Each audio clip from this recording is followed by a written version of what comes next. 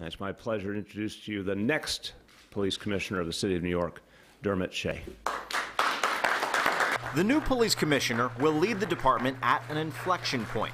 Some of the record-low violent crime has started to creep back up, and there are indications officer morale may be suffering following anti-police vandalism and protests. Officer suicides are also on the rise.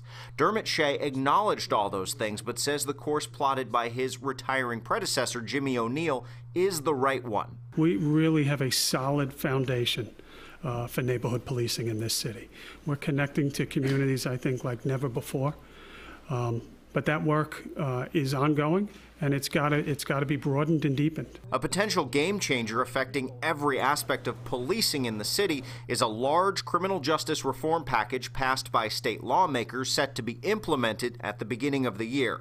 It will mean fewer alleged offenders automatically go to jail. That, combined with the anti-police sentiment in certain communities, has retired police sergeant and John Jay College professor Joseph Jackalone thinking Shea's first year could be one of necessary change. I don't know if it's going to be a stay the course hire. I think that there's some headwinds that the NYPD is going to be facing with all the new criminal justice reform. In talking about the road ahead, O'Neill expressed confidence in Shea and the department to handle what comes next. We'll move forward.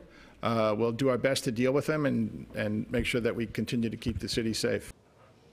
Mayor de Blasio also facing questions tonight about why he didn't search for a more diverse candidate. He explained that he's been keeping his eye on Shea for almost 6 years now and really has always admired him as a leader and was kind of thinking this move might come one day. He stressed that there are more diverse and more female candidates coming up through the lower and middle ranks of the department, starting to filter into the leadership. He's promising a much more diverse department leadership in the years to come. Live in the newsroom, Henry Rossoff, Pix 11 News.